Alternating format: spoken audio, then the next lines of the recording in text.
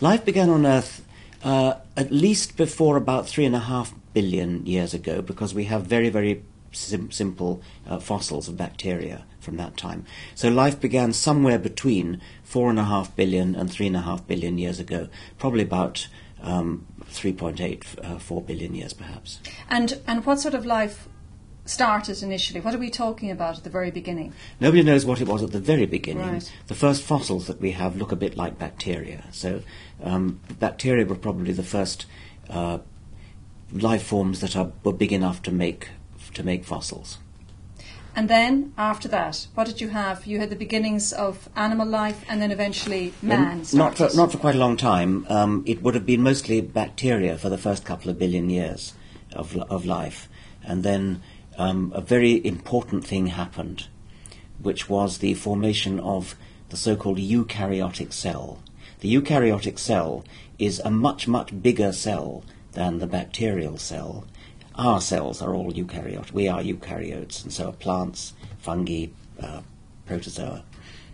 The eukaryotic cell was formed by a series of cooperations between bacteria who came together to form a more complex kind of cell. It's a very remarkable process and hasn't been known about for all that long.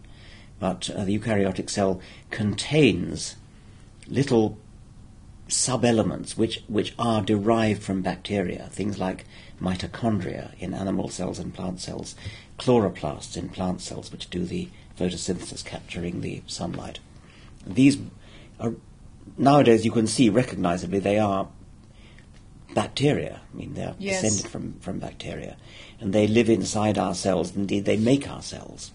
So, but when did the human being, ourselves, begin? As, of course, we were Neanderthals, way, way, way back in history. Well, that came much, much, much later. I mean, in between the start of the eukaryotic cell, you had things, protozoa, which are single eukaryotic cells. They would have formed colonies, which eventually gave rise to multicellular animals. We're all multicellular. We've got lots of different cells. The first animals, well, the first fossils we have are sort of around 1 billion years or a little bit after, somewhere around there.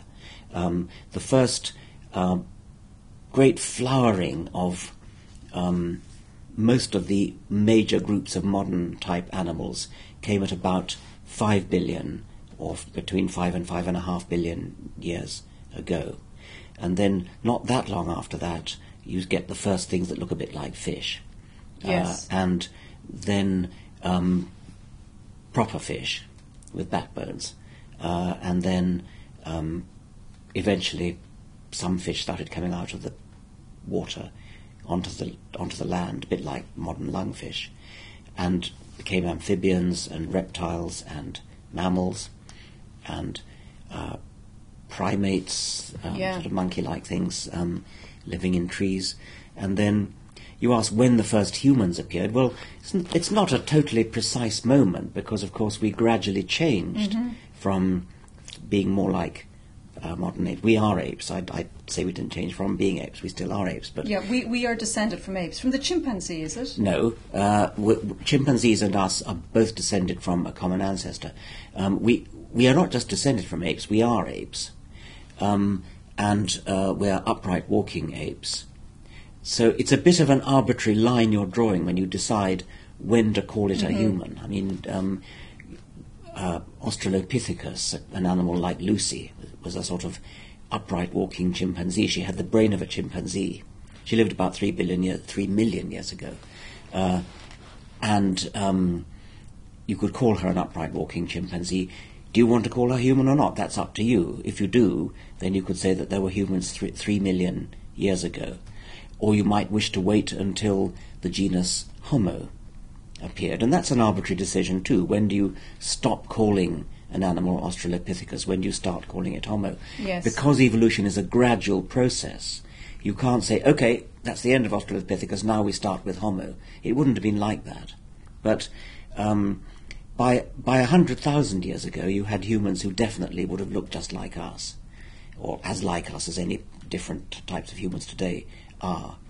fully equipped with brains and the same sort of thinking power that we have today? Presumably the same, because their brains were the same as ours. On the other hand, we don't know when language started, and so they might well not have been fully equipped in that sort of sense. We do know that about 40 to 45,000 years ago, without any change in the anatomy of humans, there was a great increase in cultural activity, in art, in painting, in These would be sculpture. the cavemen now, is it? Yes. And so somewhere around there, you seem to get a major change in human cultural life, but it wasn't accompanied by a change in anatomy, as far as we can tell. So that's interesting, actually. The human being, in terms of anatomy, has not evolved at all, really, over the last 45,000 years or so. Oh, no, that's correct. Not for about the last 100,000 years. That's correct, yes. Isn't that interesting? Because in your book, The Greatest Show on Earth, you have this great chapter about the evolution of dogs. In fact, you refer to this several times, and that the dog, whatever kind of dog, whether it's a beautiful red setter or whether it's a mongrel or a tiny little Jack Russell, they are all descended from wolves originally. But isn't it very interesting to see that dog has evolved in many different characteristics, but the human being hasn't? That's very true. Dogs are all descended from wolves, and they have been bred by humans. So humans have sort of put into practice, without knowing it, the process that Darwin later discovered as natural selection. When we do it, it's called artificial selection. Yes. We actually choose which dogs we want to breed from, and we therefore make breeds like red setters and dachshunds by artificial selection. Natural selection, it's nature that does the choosing. The ones that survive are the ones that are chosen for breeding for obvious reasons. But we can understand the process by looking at the artificial selection that's produced different breeds of dogs. Now you ask why that hasn't happened to humans, and that's a very interesting question. Humans have of course diverged over the same sort of period into different races all over the world. We emerged out of Africa, where our ancestors came from, and diverged to form Chinese and Inuit and Australian Aboriginals and so on,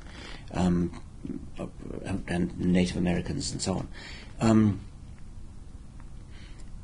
Now, as far as we know, humans have not been subjected to the same kind of artificial selection, deliberate breeding for characteristics that dogs have. If they had, then no doubt we could have produced sort of dachshund humans and red setter humans and things. But it looks as though it's something like natural selection that has produced the difference between the Inuit and Australian Aboriginals and the Dinkas and all the other various human tribes. Which is interesting when you look at all of the arguments, both for and against genetic development and the development of human genes and cloning. And we saw, of course, the huge controversy when Dolly the sheep was cloned, and the fears people have if those in the scientific world start messing around with human cloning. What are your own views on that, Richard? Well, it's interesting. You did make the observation that we haven't done to humans what we've done to dogs.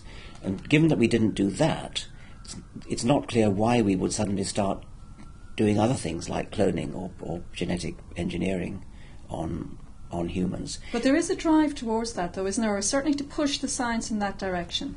Well, that may be so, but I just think it's sort of interesting that any time during the last few thousand years we could have done selective breeding of humans, as we did with dogs and cabbages, etc.